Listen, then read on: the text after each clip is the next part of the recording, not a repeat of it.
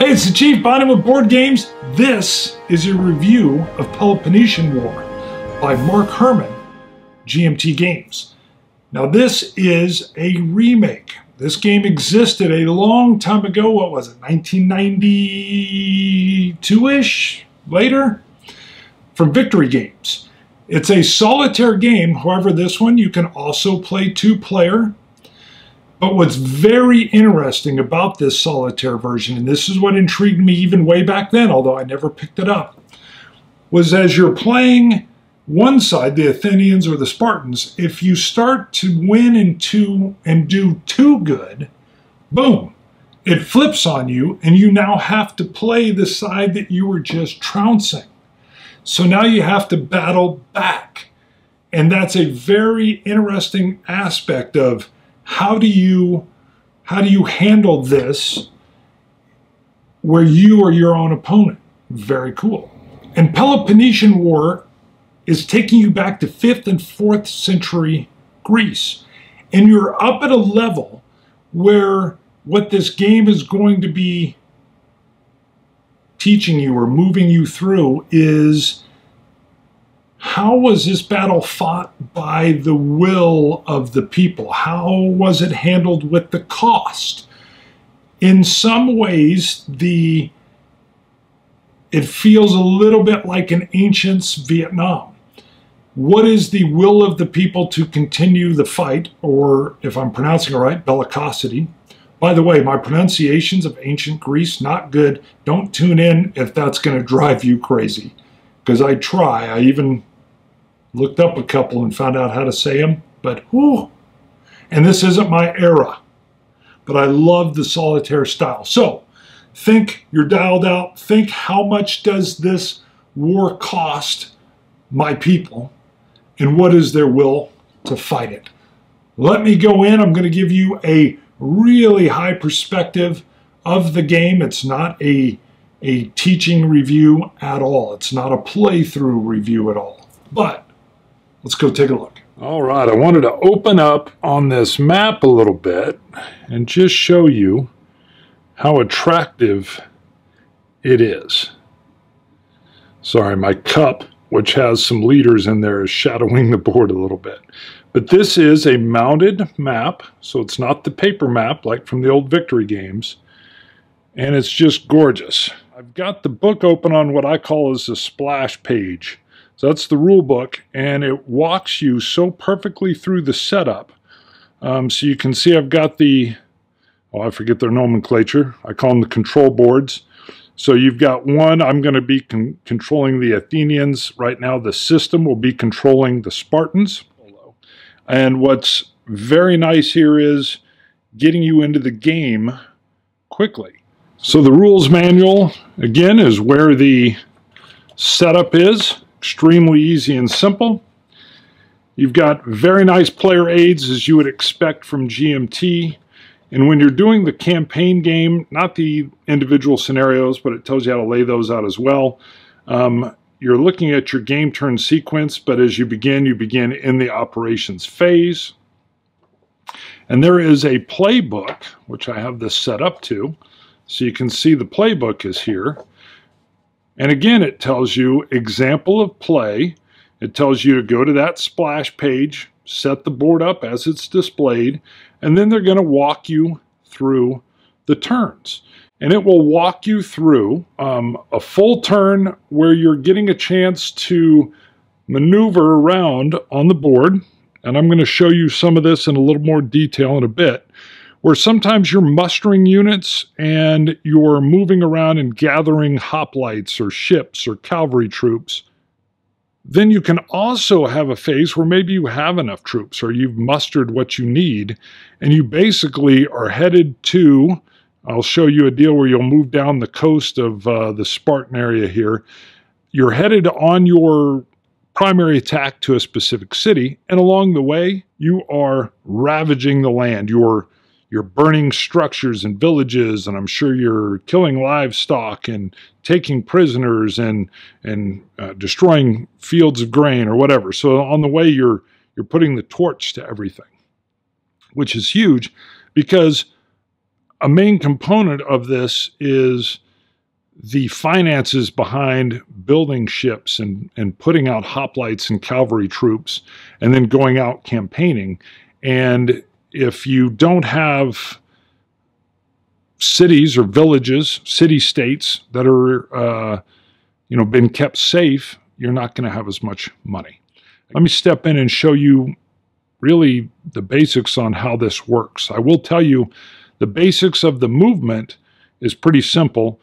You're really left with how you're going to put those into strategic use. So following the Spartan strategy matrix and the attack Athens die roll, which says we have to attack Decilia, we have to have 12 hoplites and 2 cavalry units. And we're starting from Sparta. Now I'm going to zoom in on Sparta so we can see what's there. I've splayed the troops out already. I've also splayed the troops out on basically the route we have to take in order to get over to Decilia. So right off the bat, you can see our numbers. Now the hoplite number 3 HG, that's Home Guard, those Spartans will not leave Sparta. They're there to protect it. You can't use them. Also, along our route, which I kind of briefly showed you, there are other cavalry units that will be available. And the rules say when that's an option, you will not, or I will not take that one cavalry unit, if I can bring it on there, boom, that's sitting right there. So I'm going to leave him as well. But I'm going to take those 5, 6, 7 hoplites along with me as I trek to muster more units as required by the strategy matrix. Let me zoom back out.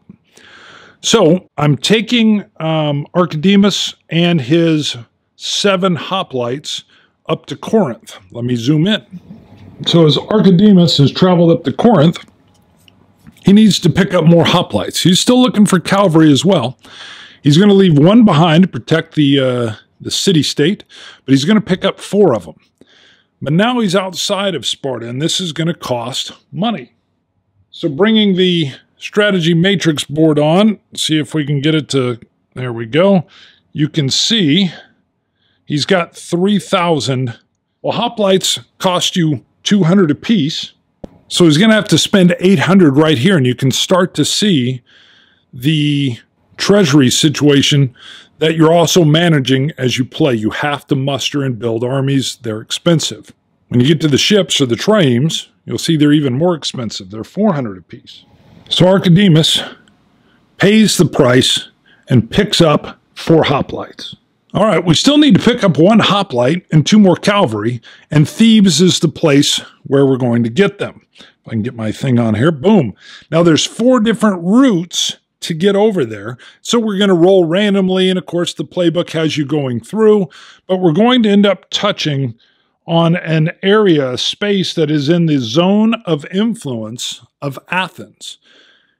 When you go through that zone, if that's a route you take, there is a chance of an intercept. So as we pop into Panoctum, let me go ahead and move it in there. Athens, because they have a cavalry unit. Now, if they just had hoplites in there, their zone of influence is just the space they're in. They have some cavalry, so now they extend out 1 space. And if they had ships, they would extend out 2 down shipping lanes. But again, we're dealing with cavalry. There is a zone of influence issue here, so we must resolve it. But the point of this is to show that as you move around on the board, you're going to be engaging in spaces that look empty, but that may or may not be under the zone of influence of different city-states, depending on the units they have within them. There's no battle here. We're going to continue on to Thebes and pick up the cavalry and the hoplites that we need. We again will pay the price in Thebes for the hoplite and 2 cavalry. It's 200 each. It's subtracted off the board. And now we're en route to our intended target. We're no longer mustering. There are 2 routes available here, but we would roll, the determination would be made, and we would follow that route. Archidemus has now arrived at his objective, Decilia, and the Spartan objective is completed. So as the Athenian player, I want to ravage the Peloponnesian coast. And I'm going to grab some ships. Pericles is going to grab some ships, and he's going to ravage that coast all the way over to Erinys. So Pericles needs to come down and pick up, or wants to pick up, 3 naval units. That's expensive. That's 400 talents, or 1,200 total, that he's going to pick up in order to come along and ravage the coast. So again, as the Athenians move through friendly spaces, there's no ravaging. But as soon as they start to hit the Spartan spaces, you'll see I've placed ravaged markers along the route that's taken until they get to a zone of influence case here, because Sparta does have a cavalry unit. It's able to extend out. There's a skirmish. This is all determined by dice rolls, which I'm not going to go into.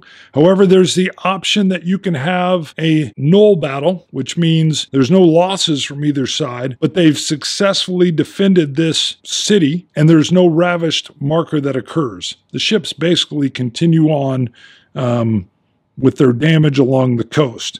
So you can see this continues following their sea lanes, so not the land, but the sea lane that comes around. The ravaging continues, and we roll into yet another chance at a skirmish. They're not intercepted. The ravaging happens. The ships continue on their way, and this time they shoot way up over to here. So they're following this route, and then they come in to a neutral space and over.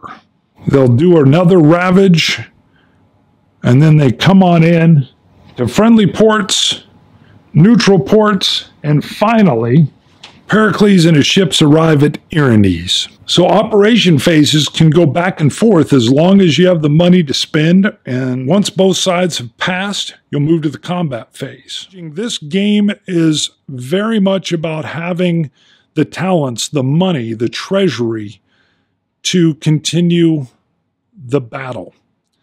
And if you get your territories ravaged, attacked, and burned, it's going to hurt your revenue production that you get at the end of each turn. And if you don't have the revenue to build in some new SPs, some new units, cavalry, hoplite, triremes, the ships, or you have these troops or ships, but you don't have, because when you activate them for operations, you have to pay for them as well. 200 for hoplites or cavalry, 400 for ships. All this is, I mean, just imagine you're having to feed them, you're having to maintain, you're having to train. And it's a very much economic system that is what allows you to go out and battle. So as you're fostering rebellion or sieging certain locations, it's a very much push and pull in an economic sense, as opposed to battling dice roll-offs. So when there's a siege, you want to see who has the advantage. So if the attacking or the besieging force has more naval SPs than the person being attacked or besieged, you will take the leader's tactical rating, Pericles in this case, that's the upper number, strategy number is the lower one, tactical one's the upper one. In this case, it's a 1, and I'll simply roll a die and then add in that tactical number. So it's a 6-sided die plus 1. If I get a 1 to a 3, the siege fails. The troops are going to go back to the going home space. I will still ravage the land around it, but again, my SCI or my strategy confidence index number will be reduced by 1, by 2 if it's the human player. So again, we're getting into the weeds here a little bit, but you can see you're at a disadvantage if you're the human player and you go out and do a besieging action and fail. The bot or the non-player gets a little bit of a break here. If the siege succeeds, you eliminate the force that is inside that city. You get rid of your siege marker, put in a ravaged marker. The losing side, or in this case, the besieged side's SCI, will be reduced by 1. The side attacking gets their SCI increased by 1. And best of all, but a little bit dark, is the besieging side gets a 300 talents increase. That is the taking of slaves as the victor, which again, historical. There's some other minute details with sieging. Again, I'm going to tell you, I'm glossing over some of this, but I just want to give the idea. Sieging's huge, but you can see it's actually kind of randomly dangerous at the same time. A tactical bonus of 1 is not all that great. It's not like you're adding all your SPs from your naval units or hoplites in there as well. It's your leader that matters. You'll move to a rebellion stage. There's city-states that will be in rebellion. I'm not even going to go into the details here, but there's a whole function of rebellion spreading. Think pandemics almost, and that they start to spread from neighboring cities via location to location. And another place where zones of influence can affect those rebellions. All right, let's go discuss. Final thoughts. All right, we're back. Well, first of all, let me tell you, beautiful. So you've seen the components. The map board is just gorgeous. I can't pronounce half of the cities that are on there. Where am I going to? Blah, blah, blah. I'm not sure I said that right. Where do I want to go? There. Oh, and then Corinth. I know that one. Thebes. Know that one.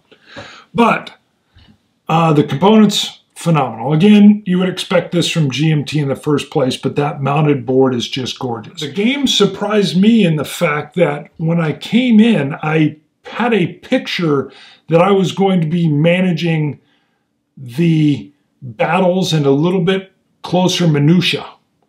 I don't know, my mind's always tactical. I love tactical World War II, and I knew this wasn't that. You can tell that by looking at the map. But I had a thought that it would be more of that, and that is not what this is, as you've seen. This is way more of that, well, it's the will to fight. It's how are you going to crush the other side's will to fight or their ability to pay for said fight. And then it's the, oh, I'm doing really good, flip, now I'm on the other side, and I've got to go try to stop what I just did to myself. Hello. Try that one on for size. So the struggle, the back and forth. I don't see me ever playing this 2-player, but I was curious. I did not play it 2-player, so I went on and looked around at some folks that said they, at least on BGG, that it was playing 2-player very well. So please go to BGG under the game page for Peloponnesian War and read that if you're interested in it as a 2-player game. I have had no experience in that at all. So not a knock, but the minutia of the rules would have been a lot more difficult for me to digest if the playbook wasn't there. Thank you for the playbook. Because as soon as I read the rules and I was kind of like, man, there's a lot of steps, and then what I hate is caveats, but the caveats keep it historic. So the caveat could be, you do this, but by the way, add 2 if you're at this city. Oh my God, I'll never remember that. But then there's a player aid that will give you a little bullet point that will help you remember that. You know, well, there's a lot of like this except for this, or this, but it's your home city, so this. Or if it's the human-controlled player, then you need this. But if it's the bot, then you only need 1. And it was like, I always come at things more from a tactical standpoint, and I was very intrigued by this. How do I fund the war? Then how do I go out and break and ravish these lands and stop the will to fight in order to get a surrender? And then I was stunned how simple it is to figure out a siege. I expected more tactical combat, and no, you're still way up here. And the leaders and their sway, and how many units do I send out to do my bidding? And okay, it was successful. Now they're going home again. And so I was like, huh, okay. And it churns through faster than I expected. And even if you're not into Ancients, I believe this is a great gateway game to get you in to Ancients. It's just you. I will tell you, when I can sit down in a solitaire mode, pick up and leave as I need, I'm not incumbent on, hey, that other person's there. When I'm playing solitaire, I can bumble around a little bit. I can make what I'm like, oh, that turn 2, that was stupid. Why did I do that? And that is what I think you'll get from the solitaire experience here. Room to grow, room to learn. Peloponnesian War. See you guys, Chief.